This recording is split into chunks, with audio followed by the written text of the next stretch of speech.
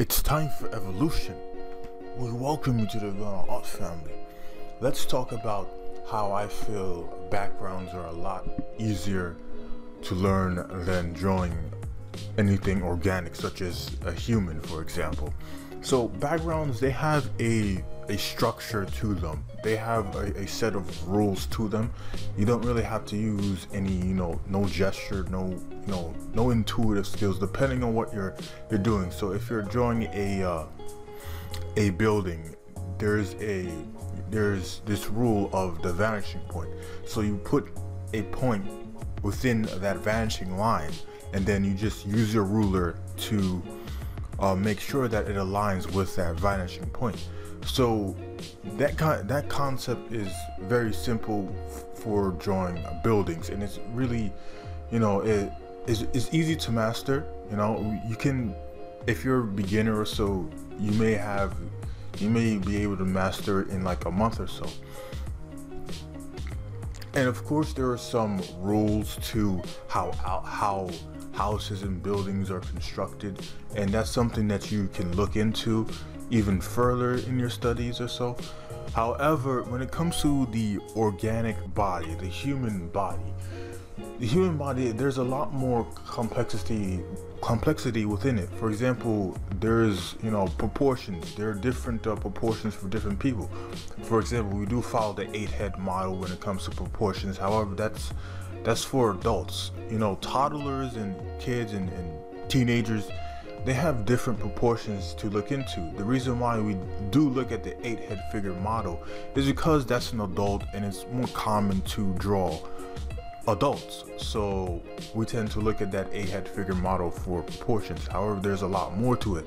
There's gesture drawing, and also there's just bringing life to your drawing in general, which in turn comes into gesture.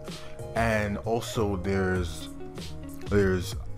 anatomy, the anatomical correctness, which part of the muscle attaches to which part, and also drawing the human body from certain angles, from different angles, mastering that, mastering your feet, mastering your hands, each individual portion of the body.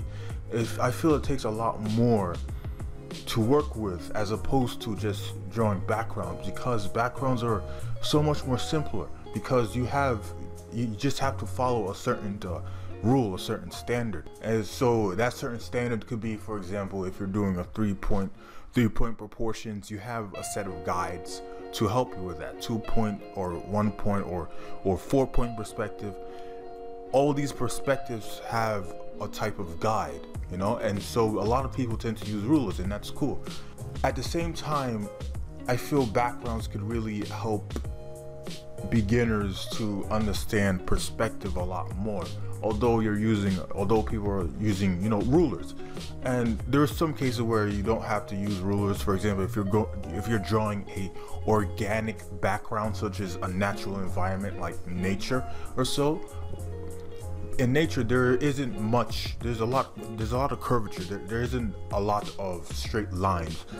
So I feel it depends on what you're going for. So when it comes to drawing backgrounds such as buildings or so, there's a format to follow. And to come back with humans, the artist also has to understand, when it comes to drawing humans, the wrinkles, like the age of the character, how characters look, the facial features, learning how to make different hairstyles or so.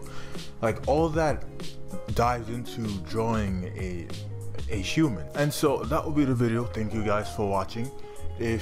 How do you guys feel? Do you feel that backgrounds are a lot easier to learn? Do you feel that it's more difficult for you? How is your experience with drawing humans versus drawing backgrounds? Let's hear your voice. Comments below. If you enjoyed the video, feel free to join the family by hitting the subscribe button and also hitting the bell button as well. And that'll be the video. Peace out.